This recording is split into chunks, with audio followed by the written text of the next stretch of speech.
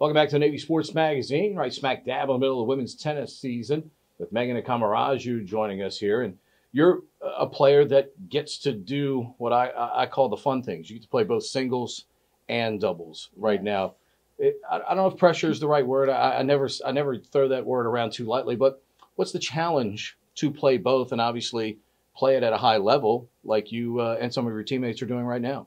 Well, first of all, I definitely feel lucky that I get to play both. It's a lot of fun playing doubles with Katrina, but there's definitely like that physical aspect that comes with it. It's just more hours on the court, or like at the end of the day, with as many matches as there are in the season, it all kind of adds up. But I think it's also kind of nice because, especially if you have doubles before singles, it's a great way to get sharp, get the feet moving, so you can go into singles and you kind of have your head in the right mindset. So it definitely has its like perks to it as well. Great challenges here at the Naval Academy, both academically and athletically, and to be a Division I athlete, to be doing it both in singles and doubles. What are the challenges for you to physically take care of yourself to make sure that you're maximizing everything, not only athletically, but obviously the great energy you have to give to the academic side as well here? Yeah, I mean, big thing is sleep. Got to make sure you're getting enough of that. And I'm really lucky. I have amazing team trainer Sean, as well as our athletic trainer Madison. She like makes sure that we're doing our off-court conditioning, and I definitely feel like I'm always in the best physical shape when I'm in season. We have great support staff when it comes to that, and also just coaches do a really good job looking out for us. We're always harping on taking care of ourselves, and sometimes it's kind of tough to get on that homework grind after practice, but you got to make time for it and do what you can to just balance both, because at the end of the day, you are here, and being a midshipman is like your priority, so getting the academics done is just as important, if not more. I was going to say, what realistically is the proper or the most consistent amount of sleep that you get during the course of the playing season? Because that's Right. clearly where the greatest challenge is. Right. What's the most sleep that we're looking at? 5 hours a night? I tried to get at least 6 hours a night. You know, exam weeks, I try not to count those. Those are oddballs. That's a different time. That's a different time.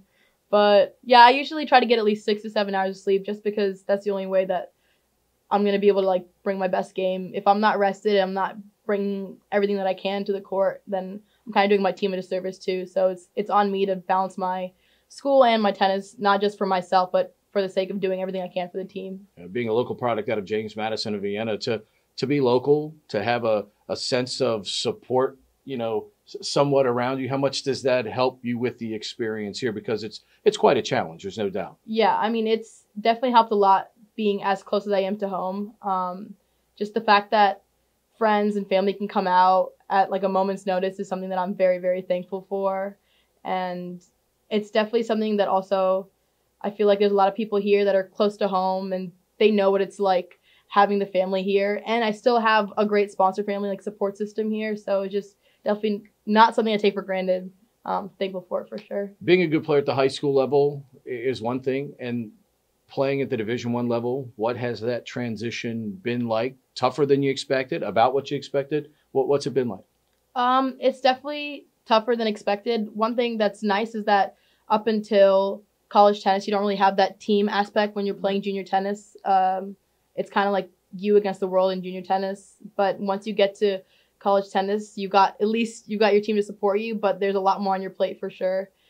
The hours you're putting in off the court and on the court for the sake of tennis alone is definitely far greater. And then the workload from school and other academy obligations on top of that definitely just completely surpasses anything I faced until now. Sure. Keith and Allie, your coaches, have built quite a program here in a short amount of time, and a really good, positive culture. What's it been like to fit into that culture? And now, obviously, you hope to add, your legacy to what other players who've come before you have really set a nice standard here.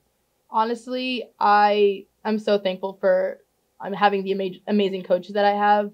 From like the day that I've joined the team, it's always been about uplifting each other. It's never really been about competing within the team or worrying about where you play. It's about doing whatever you can, whether you're on the court or off the court, to just get that team to get the dub. So I hope that my presence on the team has helped kind of contribute to that team goal and that team mindset. Last year, our team captain, Kat Rico, and this year, our team captain, Dan, they've both really done a great job of just harping on that like team mentality. And it's something that I hope to keep going with my class and the team right now.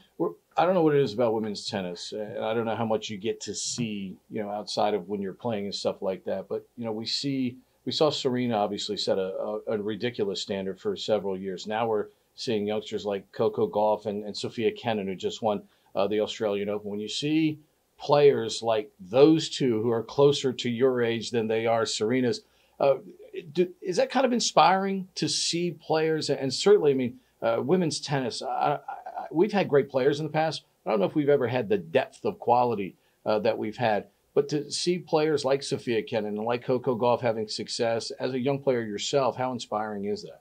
It's so inspiring. It's crazy to see people that, like, you played in the same tournaments as now coming out and winning Grand Slams and getting to quarters. And it's inspiring because you know the work that they put in. I remember seeing Coco Gauff out there on the court. She's such a fighter.